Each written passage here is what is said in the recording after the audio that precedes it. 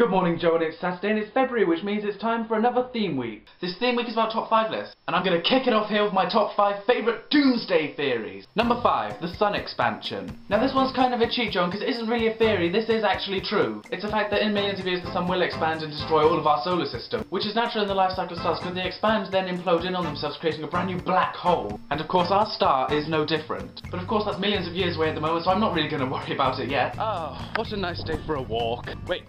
What's happening to the sun? Ah!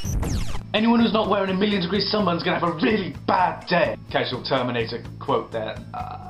Number 4, Revelation. Now, Joe, the end of the world in the Bible is one of the best mindfucks of insanity that you can have in literature, and probably one of the best apocalypse stories ever written down on paper. You've got all kinds of weird things being thrown at you. You've got beings made completely of eyes, angels ringing trumpets of doom, a 7-horned lamb with 7 eyes, scorpion-tailed locusts, 200 million lion-headed cavalry, the whore of Babylon, death, and Hades. And here's the interesting bit, Joe, and this is only a small bit of Revelation. The final chapter of the Bible is designated to the revelation of Jesus Christ as told by John, as told by God. And it kicks ass! Some of the most surreal imagery you'll ever see or read is in this chapter. And as far as apocalypses go, the Bible really knows how to mess up the mind of the non-believers. Number 3, Nibiru. If you think the Bible's take on doomsday is a little bit crazy, Joe, then take a listen to this. The Nibiru theory is about a planet called Planet X, which is going to arrive in our solar system in 2012 and then collide with Earth. This will of course knock us out of orbit and send us spiralling off into space.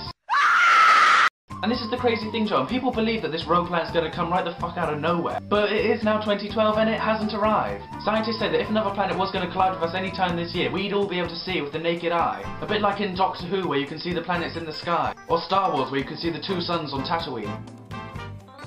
Nibiru would be there, right up there. We'd all be looking at it. But of course the Nibiru believers don't listen to the scientists and think it's still out there. I guess it's just held up in traffic or something. Number 2, the zombie epidemic. Now everyone our age, Joan, of course knows about the zombie apocalypse. It's become really popular ever since Hollywood grabbed it by both hands and shook all the money they could out of it.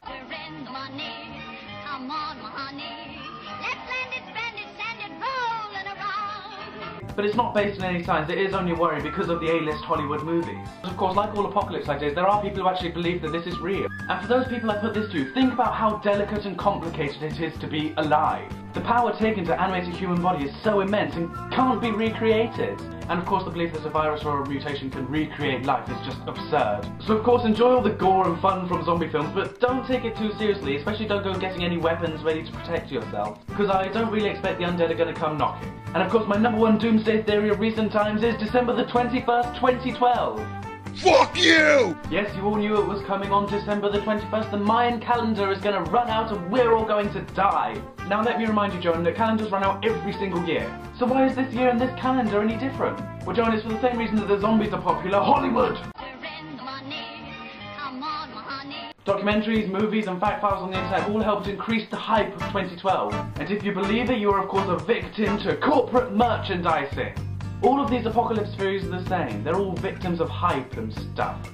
2012, what a load of shirt. Those are my top 5 doomsday theories, Joan. I know you're currently up the road at the moment, not in Bath, because you're here to see Belle and me. I look forward to your next vlog. I look forward to seeing you again when I get back from London, and I'll see you on Wednesday.